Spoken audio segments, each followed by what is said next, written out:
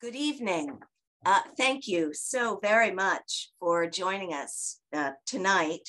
As we learn more about AB 1819, the Stop Foreign Influence in California Elections Act, and why it is such critical legislation, and what we as activists can do to make it law. I'm Michele Sutter of MOVI, Money Out, Voters In. We're the California sponsors of the bill, and I'll be guiding us through this 1-hour program with our extraordinary panel of experts and lawmakers.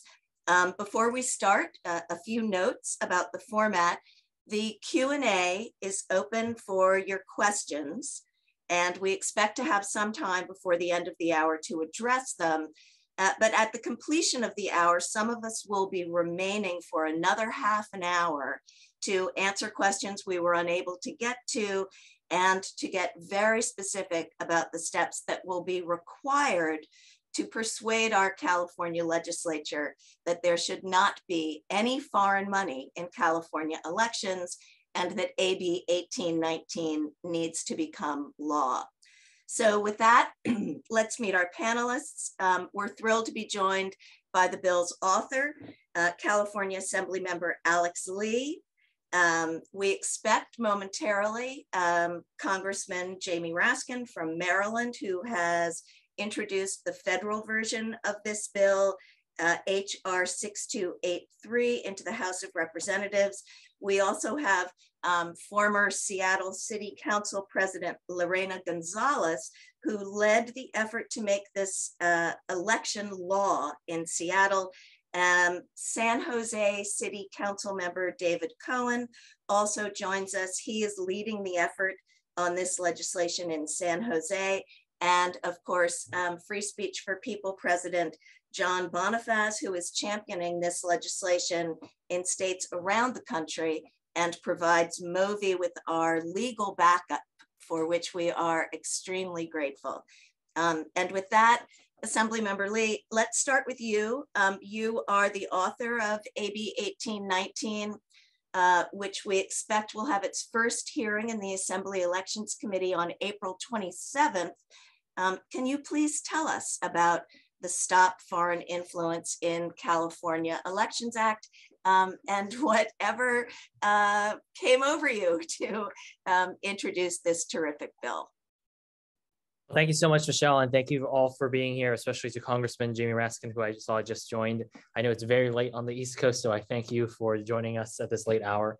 But we introduced Assembly Bill 1819 with Free Speech for People and MOVI, Money Out, Voters In, because there is a glaring loophole right now for foreign influence to seep into our elections. And that's through what's called foreign influenced corporations.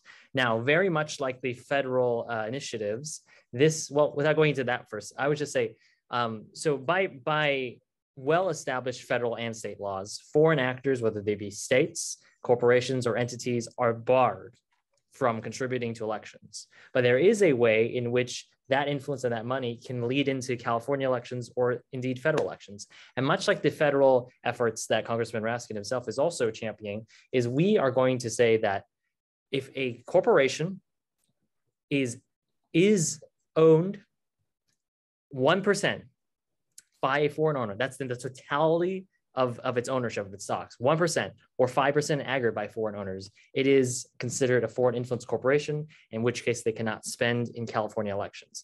Now, if 1% sounds really low because we're used to majority rule, think about it this way. The big corporations like this today, the ones you can probably think of that are household names, they're worth billions and billions of dollars in net worth. Owning 1% of it as one individual means you have millions of dollars, if not more, in shares.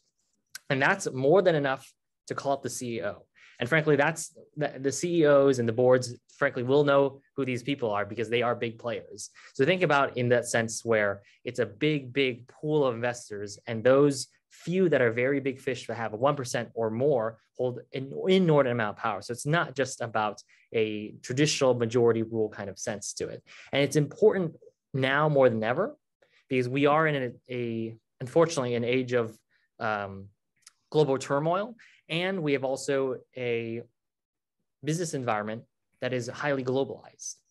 In 1982, foreign investors owned just 5% of all US corporate equity, 1982. And by 2019, 40% of it is owned by foreign investors, 40%, that's 2 in 5. So we've really jumped in it. And that's also because there's such interest from foreign investors, venture capitalists, and also even states themselves to transfer their wealth into something that has seemed safe, that seems safe and foreign to them, but is American capital. And that's where a lot of it is hedging in there. And that same influence and that same investment translates into policy that we see today here in California. And that's why it's so important that we maintain the integrity of our elections and our democracy. Thank you, Assemblymember Lee. Yes, the integrity of our elections, our sovereignty, and our national security. Let me turn now to Congressman Jamie Raskin. Congressman, welcome. Thank you so much for joining us. You have introduced this bill federally, and when I speak to people, they say, wait a minute, isn't it already illegal for foreign money to be in US elections? So what's going on? How did this happen? First, thank you for having me, Michelle. I'm delighted to be here. And Assemblymember Alex Lee, thank you so much for inviting me. Hello to John Bonifaz and to Councilman Cohen. I'm really happy to be with all of you guys tonight. You're right. Alex was pointing this out. I mean, you know, people can go to jail if they accept $500 from someone from a foreign country. They can go to jail. If they knowingly accept $250 from a foreign citizen, right? And yet there's a loophole which allows hundreds of millions of dollars to come in and to control corporations or be substantial forces in corporations, or to be big enough to influence things. And, you know, as Alex was saying, you can have a multi-billion-dollar corporation where someone owns 1%, which is several $100 million, and they're able really to have a powerful influence in terms of what this company does, including creating dark money campaigns to undermine American democracy. Now, the general problem, of course, is corporate dark money generally. It was Citizens United that opened up you know, this huge loophole in American politics, allowing corporations to spend to the heavens and to do it in a disguised and you know, underground way. And that's a very serious problem when we like to think that the one redeeming feature of our campaign finance regime, which is so shot through with inequality and injustice, is at least there's transparency. Here, there's not even transparency. And it doesn't take much. Certainly with millions of dollars, you can inject a lot of poison into the political bloodstream of America.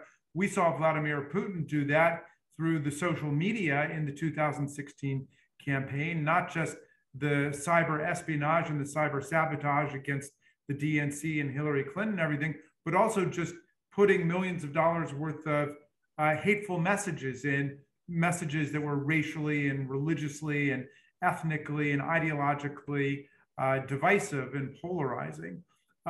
So we got to try to get a hold of this problem. But all we're saying is, if we're really going to have a wall of separation between American democratic sovereignty and our elections and foreign influence and foreign money, it doesn't make sense to say somebody can go to jail for accepting a $500 contribution or a $1,000 contribution from one person, and yet foreign corporations and foreign government controlled corporations can gain influence in domestic corporations in America and help to spend millions or tens of millions of dollars to skew the outcome of our elections. So I'm very excited about what Assemblyman Lee is doing in California. And I'm psyched to hear about what's going on, I think, in Seattle before I've got to go tonight. And I'm hoping that we will be able to pass here in Congress the Get Foreign Money Out of U.S. Elections Act, which I've introduced. And which I think we've got about a dozen colleagues who've already joined on as co-sponsors for. We're excited about that too, and we'll try to help you with California members. Just one more question before you go, Congressman Raskin. Didn't Justice Stevens in his dissent warn about this loophole that Citizens United was creating and call on Congress to fix it? Very much so. I mean, he saw precisely that Citizens United would open up this loophole because, after all, the law governing what the domicile of a corporation is varies from state to state, but it generally just has to do with where you register the company, but it doesn't have to do with what percentage of your shares are owned by foreign corporations or foreign governments or what have you. And so he saw it, and also President Obama saw it. I think just, a few days after Citizens United, he got up at the State of the Union address and said that the court had just opened up the floodgates for foreign interests to funnel cash directly into American political campaigns. And all of that has come true. Yeah, it's true. And that was the moment where Justice Alito said not true, but of course it was true, and we're paying the price for it now. Thank you so much. You mean Justice Alito didn't tell the truth? I don't know if he was flat out lying or if they were naive. Yeah. Well, it was symbolic speech because he didn't speak. He just shook his head. Right. Right. Yeah. I don't think he's been back in the chamber since then. Yeah. But anyway, thank you for so having much. Me, we're delighted to see you. I know you've been really busy today. Yes, Big indeed. time. Yes.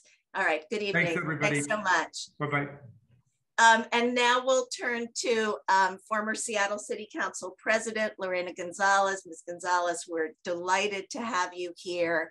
And you are responsible for being the only city in the nation where this is now law. Can you tell us a bit about how that happened and what the change was between the 2019 cycle and the 2021 cycle once that bill was in effect?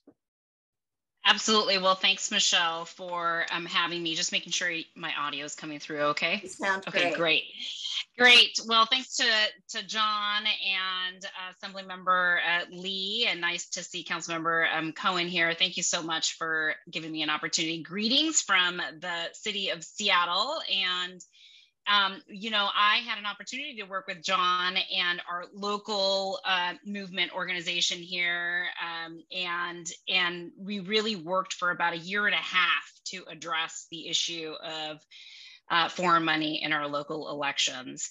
And I just want to start off by saying that I'm not just saying hello from a beautiful, ecological, environmentally sound, sustainable city of Seattle. I'm also saying hello from the city of Seattle, which is the home to the largest, richest, wealthiest corporation in the world. Some folks might know who they are, Amazon. And in our experience here in the city of Seattle, what happened and what really created the movement and the incentive for us to act locally was that in our 2019 Seattle City Council elections, in which 7 out of 9 seats were up for election, Amazon dropped $1.5 million. That's $1.5 million in a local city council election to intentionally buy the city council. And this is on the heels of the fact that we were passing legislation that promoted worker unionization, that promoted better labor standards, that fought for things like paid family leave, but most importantly, for a more equitable local tax system in the city of Seattle that would require corporations like Amazon and others, including Google and Facebook. I know that Councilmember Cohen probably recognizes a lot of these names as well, to really pay their fair share and to support things like affordable housing, solutions to homelessness, a better public safety, and more livable communities. And so they clearly didn't want to be those fair partners in those solutions. And that's why they dropped $1.5 million, literally on the eve of ballots arriving in people's mailboxes in the city of Seattle. So that really created the foundation and the why and the energy around mobilizing a very diverse set of activists to really make the case as to why the city of Seattle needed to take swift action to ban foreign influenced corporations from engaging in our local elections. So we were able to do that. It took us about a year. And funny enough, we passed, that was the first law that the city council unanimously adopted and passed in January of 2019. I unfortunately, as John may recall, missed the final vote on my own bill because I went into labor with my first baby. So on that Monday, I got elected council president, and the following Monday, we passed a ban on foreign influence corporations being able to influence our elections. And I was really proud of the fact that we had unanimous support to do that. And I'll tell you that the difference has been significant. And that was in 2020.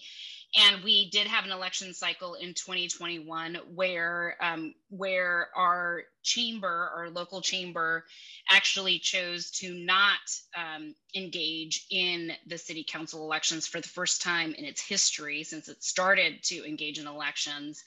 And in large part, that is because the foreign influenced corporations that used to bankroll its PAC were no longer able to contribute to its PAC as a result of the law that we worked with local activists to pass in the city of Seattle. And so while we still saw a lot of PAC activity, it was within the bounds of what we think the law says, which is that it is from local people who are actually people, not corporations, engaging in our elections. And so while we still have some work left in the city to reduce the influence of super PACs, we have, I think, successfully curbed the engagement of foreign influenced corporations in the city of Seattle, thanks to a lot of the groundwork that John and others provided us in advance. So we're really excited to see that this is catching on, and that Assemblymember Lee is leading the charge in California, and Councilmember Cohen in San Jose, and really want to thank you all for the opportunity to share with you sort of the why in Seattle, and look forward to continuing to support the efforts nationally to make sure that we once and for all get foreign influenced corporations out of our elections. Thank you so much. And I know you have to go shortly. And if I might just circle back to a couple things to highlight that you spoke about. One, what Amazon had been seeking to squash in Seattle, which were worker protection and environmental regulations and all of those things. And when you think of that in terms of foreign influenced corporations, those foreign investors don't care about the quality of life in Seattle, which is another reason why we really want to remove them from our elections. And I'm also curious, and I know the answer to this, but I'm going to ask you because it came up in Councilmember Cohen's hearing in San Jose, where there was a tremendous amount of concern that that the city was going to be sued. Did Amazon sue you? They did not. And there were a lot of overtures about it. And I think it's because the foreign influence component of the legislation is an obvious loophole that needs to be addressed in local elections. I think they were much more concerned about their ability to engage in super PAC activity and how that could impact, going up to the U.S. Supreme Court and challenging Citizens United. But ultimately, they complied with the law and have, in spite of a lot of grandstanding and bluster during our own process, none of their threats of litigation came to fruition. Now, we were lucky to also have a city attorney at the time elected, democratically elected city attorney, who was very clear that he was ready and willing to defend the law and to make sure that the intent of the legislation would be implemented and defended appropriately in court. And so, but in our case, we did not see promises of litigation come to fruition. Thank you so much. As Judge Ketanji Brown Jackson reminded us last week, balancing motherhood with public service is a real balancing act. And we thank you for being with us. And we know you have that toddler to go attend to. So we'll look forward to speaking with you again. And thank you so much for joining us tonight. Absolutely, Michelle. Thank you, everyone. And much luck. And sorry that I have to duck out early, but it's in the middle of a 2-year-old toddler Indeed. time routine. So yeah, thank you, everybody. We get it. Thank you. Thank you so much. Now we're going to move into a more California specific portion and the getting down to nuts and bolts of AB 1819, but because we are running a little bit ahead of schedule, I want to go to you, Councilmember Cohen, about what just happened in San Jose last week. What prompted you to offer this motion before the City Council? And also, we were expecting a close vote and it was not a close vote. So congratulations there. And can you tell us how you did it? I can't necessarily speak to the thinking of my colleagues on the council, but I'm very appreciative that we were able to make a strong case. But I want to thank, obviously, other members of this panel for laying the groundwork for that. Having a model in Seattle, I know our Councilmember González has already logged off, but I wanted to obviously thank her for showing us what can be done and how it can be done, and spending that 1.5 years, doing a lot of the heavy lifting that then we didn't have to do in San Jose, and we could learn from that and have it as an example. Some of my fellow council members are very litigation averse. So given that they had a successful 2-year run so far in Seattle without litigation was I think a good selling point. But our motivations are very similar to what we heard from Seattle and others. Our council, we have an ever escalating arms race in San Jose. In our campaigns that are getting more and more expensive every year, and a lot of that is independent expenditure money that's already hard to trace and hard to track. And we know for a fact that obviously we have a lot of these, a lot of corporation headquarters or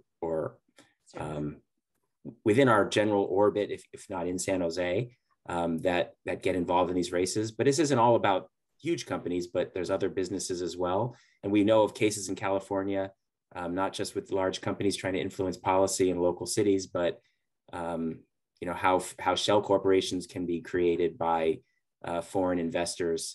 And those are even sometimes the more insidious cases where, a shell corporation that's incorporated in the US, but has a large foreign ownership is able to influence local elections by providing money or creating its own independent expenditures. And while we haven't had that happen yet in San Jose, we know about it in other parts of the state and don't want it to happen in San Jose. Right. Once we got over, one of the other things that was a big hurdle in San Jose was that whole question of what does it mean to be a foreign investor, given that San Jose has such a large immigrant community made up of a lot of legal residents who were born in other countries who are not citizens of the United States. We just had to do some work to explain to people that this wasn't applying to them. It was applying to people who live overseas and don't have a vested interest in the success of our local community here. And so those are the motivations, and we had a good model to build off of, knowing that Seattle had done it and being able to say, let's use the Seattle model. And I was very pleased that we got that, what ended up being a 9-1 vote in the council last week. Yes. So worked out. Thank you so much.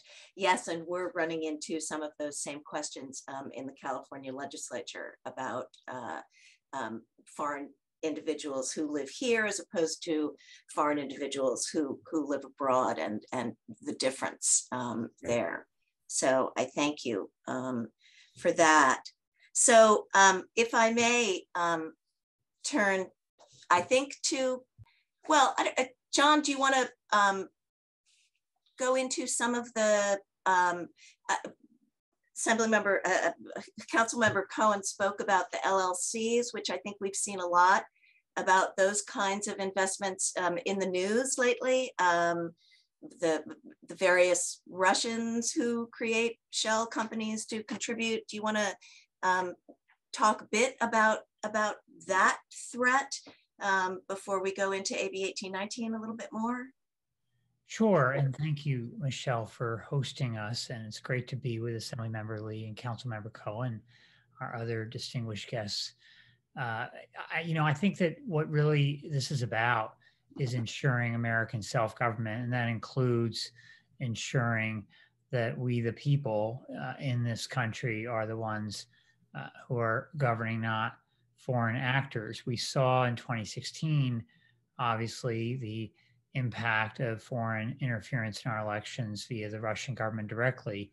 But there are, as you have highlighted, Michele, other ways in which Russian oligarchs can influence our elections through the corporate form, subverting existing federal law that bars foreign nationals from spending money directly or indirectly in our elections.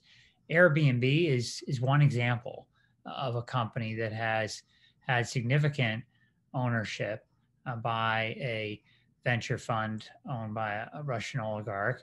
And that company, of course, has tried to engage with its corporate general treasury funds in elections around the country to prevent the regulation of its industry.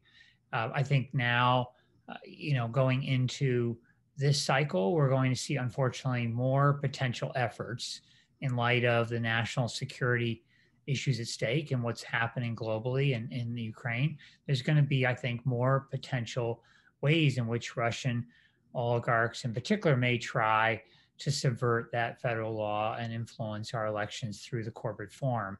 So it has those national security implications, but it's not, of course, solely a question of Russian oligarchs. This is a question for the 98% of the S&P 500 that are multinational actors on the global stage, all of which, those 98%, have significant foreign ownership. Our partner at the Center for American Progress has done that analysis showing that under the kind of bill that Assemblymember Lee has introduced, that Councilmember Cohen is advancing, these companies would be defined as foreign influence, having at least 1% single stock ownership from a foreign investor or 5% in the aggregate.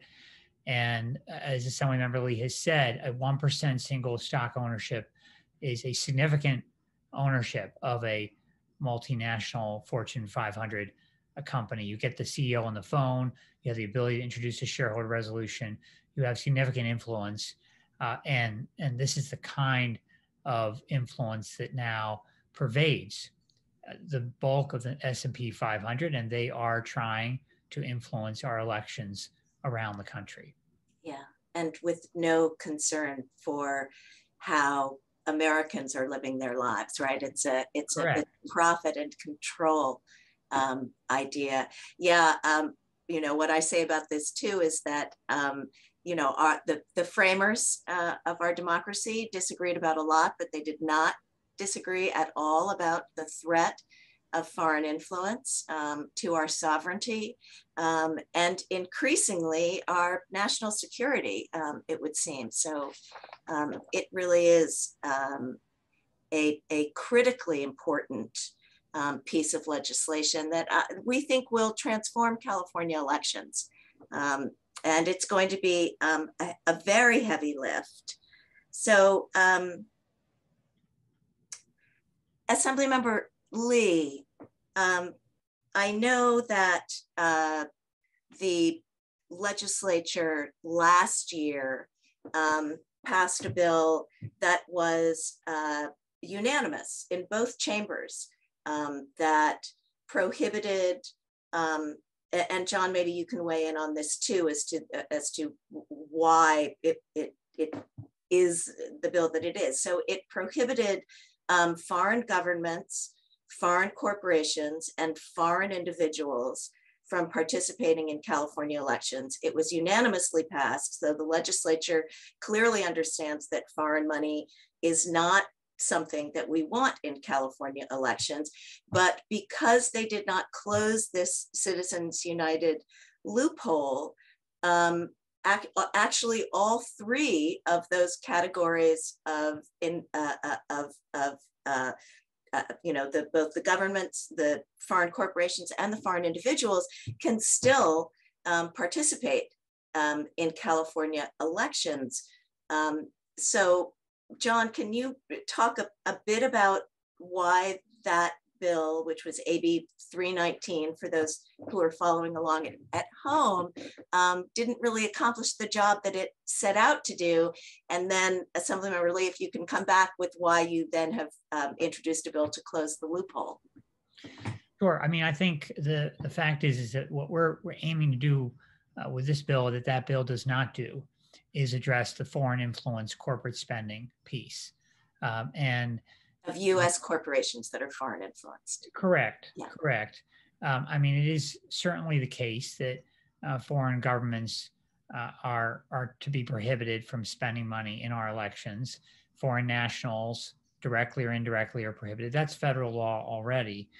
The point here is that there is this loophole, as you've highlighted, Michele, that came out of Citizens United. And just to further highlight the point that was expressed earlier in the exchange with Congressman Raskin, when President Obama gave his State of the Union address right after the Citizens United ruling, he spoke during that address about the ruling and chastised the justices seated in front of him for having issued the ruling, saying it would lead to foreign influence in our elections. And that's when Justice Alito famously broke decorum, shook his head, and mouthed the words, "That's not true." But unfortunately, President Obama's prediction has proven to be true. And what he was speaking about was specifically this loophole in which now foreign investors can subvert federal law that bars their influence in elections by using the corporate form. And that's why Assemblymember Lee's bill and Council members Cohen's bill are so important for ensuring that American self-government is preserved. Exactly. Thank you. And this, for the activists who are here, and I know we're going to bring you in a bit, this is something that we very much want to highlight, was that they understood this threat to be a real threat, and yet because they didn't close the loophole, they did not finish the job. And that will be part of the case that we make to them. And so, Assemblymember Lee, I know that we're facing a big mountain here, and we want to help you in any way that we can. What are the things that you would tell us going forward as we activists work to get this bill passed? Certainly. Thank you, Michele. And I just also want to say Councilmember Cohen is my personal council member in San Jose, where I live. So there must be something in our area where we're all on the same page about it. But I think it's exciting that we could start at every level, right? And I think it's also for the activists on the call listening, it has to be incredibly heartening to hear that Seattle took on Amazon, one of the biggest corporations in the entire world right now, and they did not sue them. Right. So if we hear this sorts of fear-mongering that happens then, if Amazon didn't do it then, and they were afraid of losing out if it really went to Supreme Court, why not California, where we can be the 5th largest comment? Why not San Jose, which is the 10th largest city in the country? We can certainly make a big dent in it. And also, an important thing is, I think there's also some purposeful confusion about this, about the idea about foreign actors, which are like governments, corporations, or investors, right? And the difference between foreign citizens, right? We in San Jose and my Bay Area district, which is actually an API Asian American majority district, welcome gladly all sorts of folks from every walk of life, from every corner of the world, to come here and settle here. But that's not what we're talking about. We're talking about, just as John said, people who live overseas, and realistically, the kind of people we're talking about probably have their mountain home in Switzerland, and they are probably dumping lots and lots of money into the stock market right now so they can have safe growth of their investments, right? It's not hardworking immigrants that cross here from Latin America, or folks who come from Asia to become our educators. These are very, very different folks. And that it's also recognized in our bill. And why it's important that we need to pass this bill, why I need your help, is because there is an uphill fight. Amazon and those folks know that if we pass this bill and do something like Seattle, which has basically effectively iced them out of the, in some ways, effectively iced them out of some political processes, which they have huge, overwhelming influence in, like former Councilmember González said, is they spent over $1 million just on a local council election. Now in San Jose, I think we spent a lot more money than that, just because California, we're like, I don't know what's going on. We really overblew our elections, and Councilmember Cohen will know more about that. But it's really important to know that that's kind of odds we're up against. Corporations do not want to lose their foothold in our democracy. They do not, especially those who have to answer to big investors overseas, whether they be of the Russian oligarch kind or of another state investment fund kind. They want to be able to return that investment. And what does that mean to American residents here? It means they will extract as much profit as possible, right? Cutting labor standards, cutting quality of products, vertical mergers that destroy other businesses, even other businesses. It's very important. And why buying up our housing stock. And buying up our housing stock, exactly. And why that's important is because the profit is on the line, right? It's not the good of the society. I remember often, I hope it's the right company, but Exxon, the CEO, famously said that I am not an American corporation. I am at the whims of my investors, right? And I don't make decisions based on what's best for America. There you go. You remember? Chilling comment. Excellent. And that's how it is. Yeah. So that's the kind of odds we're up against. Right now, we're hoping to have our bill heard on April the 27th, but it is not guaranteed. So you'll get more information about how to be activated, how to have your voice heard. But I really urge you to find who your state assembly member is throughout the state, especially if you live in California, and really write to them.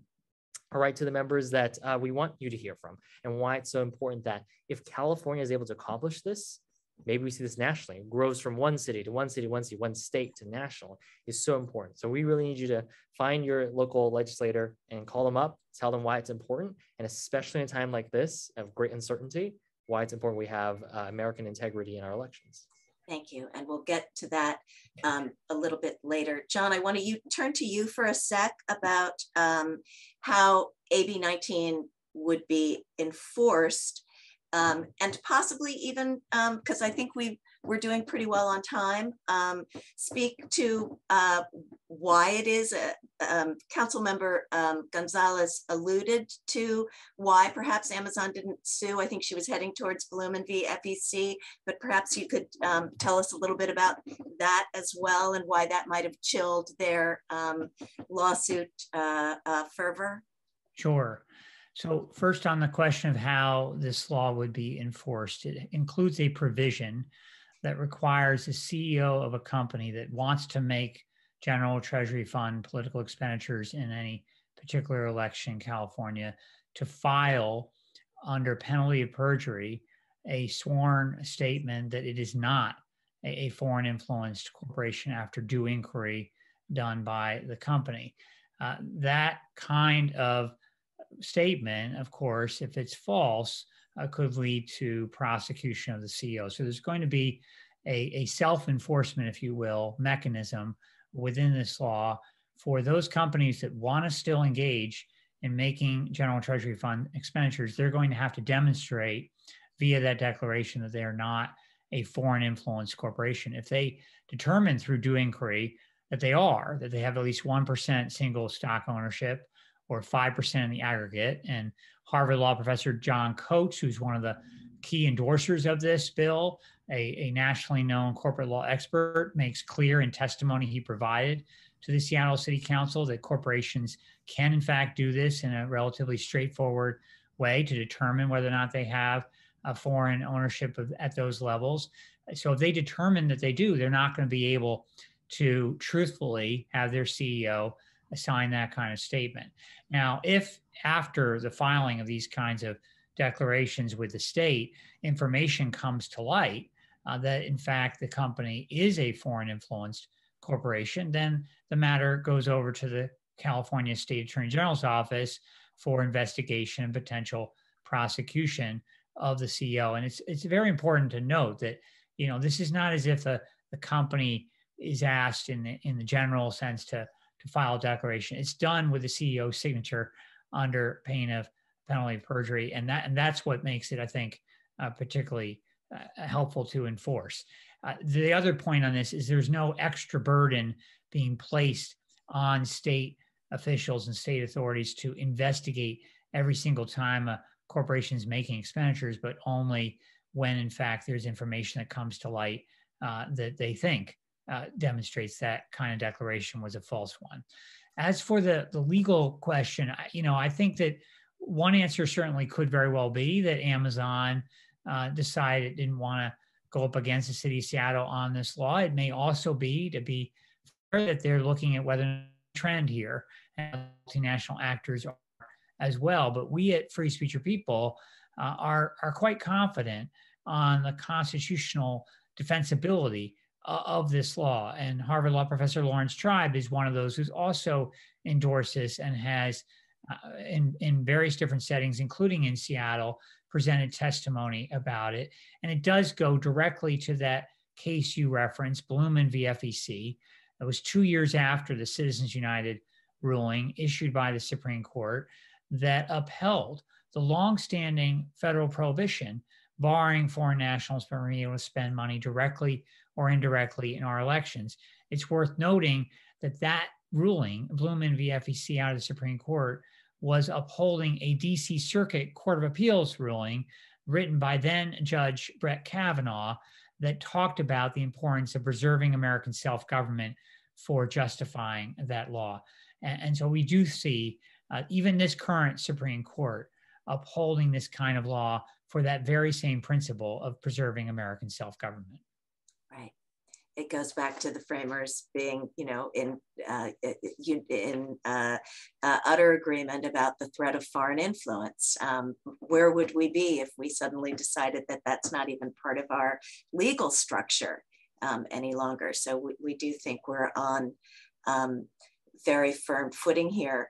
And to your previous point, John, about the CEO signing on penalty of perjury, right? We are in fact creating a new crime in California, which is significant. And right after Congressman Raskin introduced his bill, there was a very screedy article written in the Washington Examiner that went, you know, what CEO would ever sign this document, right? Saying that they weren't foreign influenced.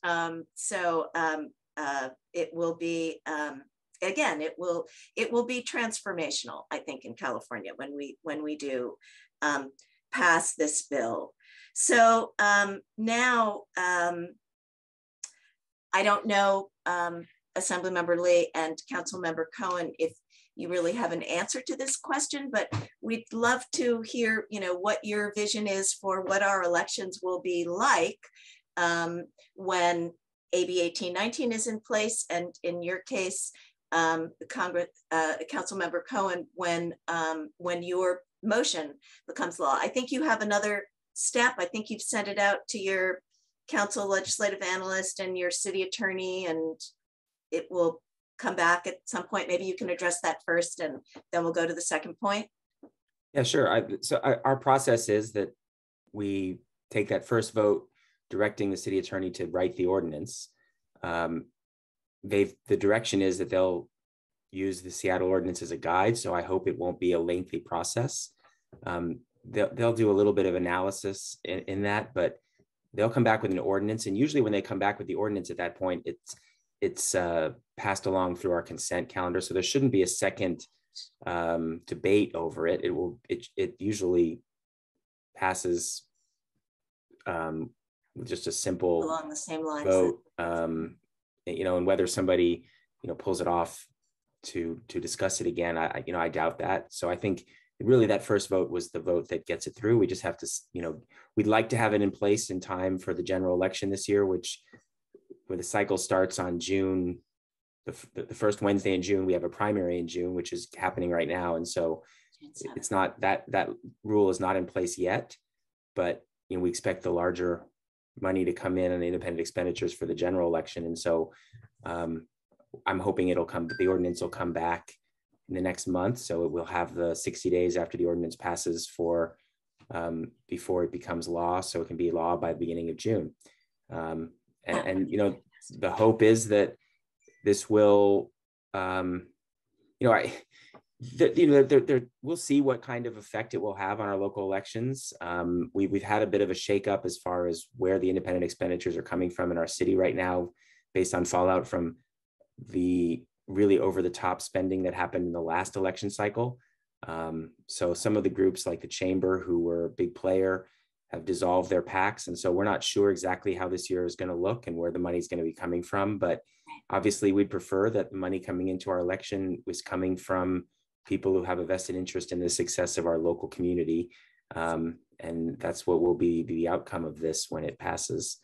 We'll see if we'll be able to measure an effect. You know, as I point out to people who are concerned about this, this doesn't stop individuals who are executives at these companies from contributing their own dollars if they'd like to. They are American, most likely citizens, or at least not. They're legal residents who, you know, still have the right to participate in our democracy. So this just means that corporate treasuries won't be open for the large sums of money that sometimes flow in for certain ballot initiatives or elections. And we have a mayoral election this year, so we'll be able to at least know that the money's coming from people with that local interest. Yes. And John, a corporation can have its own corporate PAC, right? That takes contributions from employees, but just not treasury funds? That's right. Exactly right. Corporate PACs are not going to be barred under this. That's not to say, obviously, that the longer range work on money in politics ought to include dealing with leveling the playing field further. And there are other reforms out there that are critical for that. But in terms of this particular legislation, it's addressing the corporate general treasury funds that get spent by foreign influence corporations. Exactly. And I'll just add that, you know, as far as individual candidates raising money, we have campaign contribution limits in the city. So individual contributions can't be very large as it is in San Jose. So most of the influence was through the independent expenditures. And I'm sure many of us who've run for office in San Jose have received periodically a $600 check from a corporation with some foreign interest in it. But that's not going to change the dynamic of candidates raising money very much because of that $600 to $700 limit for individual contributions. Those apply to corporations just like they do to individuals.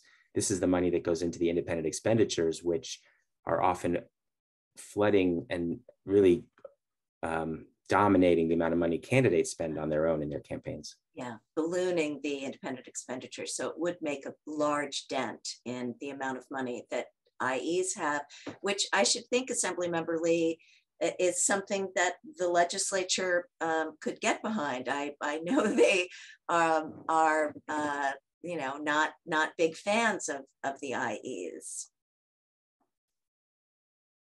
I don't think many politicians are fans of IEs.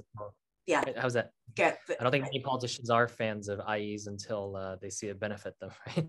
Right. That's the thing I want to re-emphasize what John and Councilmember Cohen are saying too, is this approach is comprehensive. Just like a true 100% foreign-based entity through and through, it cannot spend in independent expenditures, PACs, direct contributions, ballot measures, all of it. It's a comprehensive ban that is upheld by the standards of this country for a very long time. And that's why it's so good at not just closing a loophole, but really building a whole new wall that should have been there in the first place, right? It's not just plugging a hole. It's comprehensive in that sense. And that's why it's so impactful. So and I would hope that California, of course, statewide, we have this, and Councilmember Cohen, feel free to have city staff look at our bill to use as a model. It's going to hopefully be California law, so hopefully we can be consistent with it in the same way.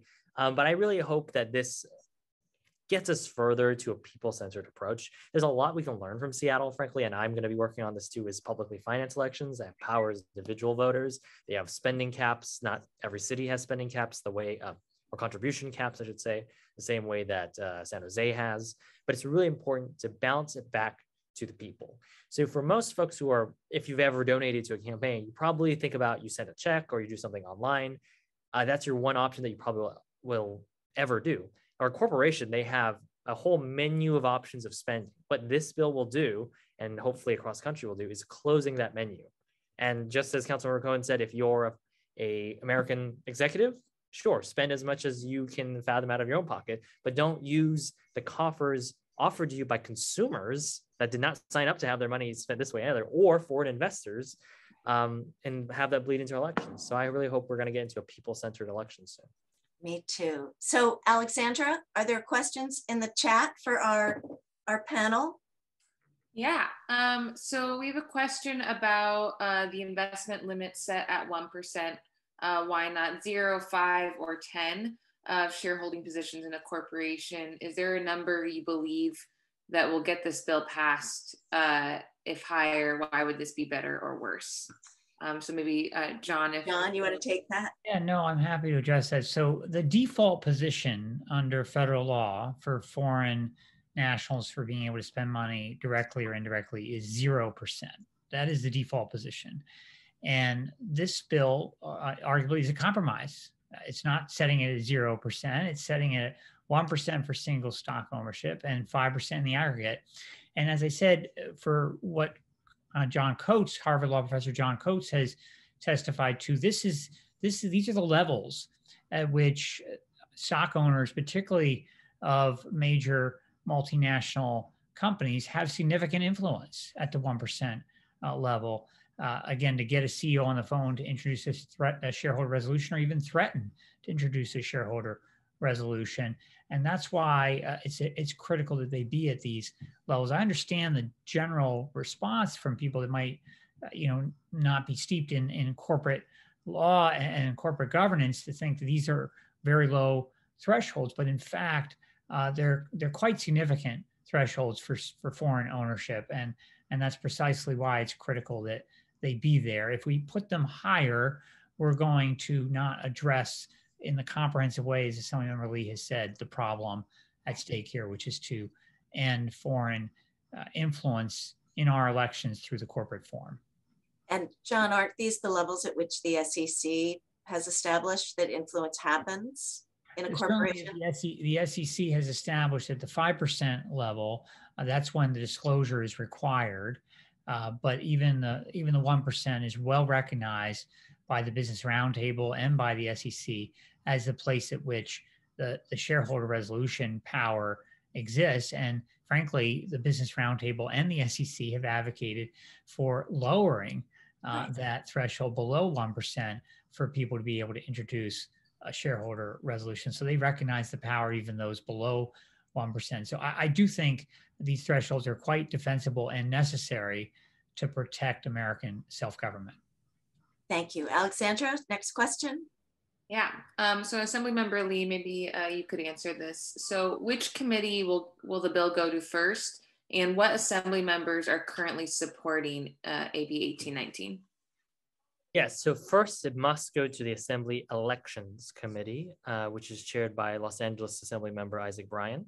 And we are hoping to have that heard on April the 27th. And the current members that support it as co-authors are actually Assemblymember Ashkara of San Jose, who's my southern neighbor, and Senator Bob Wachowski, which is also my state senator as well. So it's all our kind of coalition of our corner of the world, it seems. We need to do some work down here in SoCal on this bill. Right.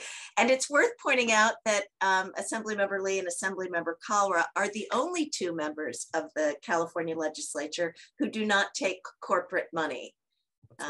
So we'll be trying to persuade some more. Alexandra, have you another question for us? I think we can. Mm-hmm. So some people hear about this bill and they worry that maybe the motivations are xenophobic, or in some ways it's a xenophobic bill. Can you, and this can be to any of our speakers, can you speak to the intention of this bill in relation to immigrants, and essentially speak to this fear that this is a xenophobic bill? Assemblymember Lee, you want to take that one? Yeah, I will say, it's a matter of, and I understand that concern, of course, in the age we're living in, but this is not a case to say we don't want folks from across the world to be here. We're saying folks who are overseas, we don't want with no real interest in the American society to have undue influence. In democratic self-governance and self-determination in democracy, it should be about the residents and the voters and the folks who live in that society. It's a matter of principle. And I'll also highlight that while we do every now and then talk about specific examples, it's a matter of principle as well. Like, for instance, we talk about Russian oligarchs, right? Vladimir Potanin from Russia has early investments in Lyft. Another Russian oligarch, Mikhail Khodorkovsky, has invested over $1 billion in tech giants such as Twitter and Meta. But also another one that you might not be as primed to think is big and scary is that actually one entity has a stake in 1,900 US companies with an average hold of 1.4% of publicly traded shares in companies, which include like Netflix, Facebook, Microsoft, health insurance, Chevron, all sorts of things. But you wouldn't probably be primed to think they're quote unquote scary, is the country of Norway, infamously high, a strong sovereign wealth fund, which they use their oil wealth to to invest in American stocks. So this is not so much about like what we feel about a certain actor or how we feel about it, nor whether you have strong feelings about Russian oligarchs or the sovereign wealth fund of Norway, if you have feelings about it. It's about the principle of influence. And that's the really matter of it. And prohibiting foreign investors living in foreign countries from participating in US elections. Is that correct, John? Yes, absolutely. I mean, there is already, as we discussed, a federal law that prohibits anyone who's not a U.S. citizen or permanent resident from making expenditures in U.S. elections, even if they're frankly living here. But when we're talking about the kind of foreign investors in U.S. corporations, these are not people holding green cards living in the United States for the most part. We're talking about people who are overseas and entities that are overseas that are investing in these multinational corporate actors. Thank you. We've reached the 8 o'clock hour. As we've said, everyone who wants to hang around can hang around. And we are, I think, Alexandra, going to open up the chat and actually unmute people as we talk about our very specific next steps for California. As Assemblymember Lee said, we have a hearing coming up, we hope, on the 27th of April in the Assembly Elections Committee. But even to guarantee that we have that hearing, we're going to need a real push from activists to help us persuade the committee that this is something that Californians care very deeply about. So how should we go about this logistically? Well, just first I wanted to thank so much for Councilmember Cohen and Assemblymember Lee for your time and also your leadership this evening. And we're going to have a little of a discussion with the folks who are attending, but I want to thank you all so much. And yeah, we're very, very grateful for your leadership. It's inspiring, I guess, this movement across the country.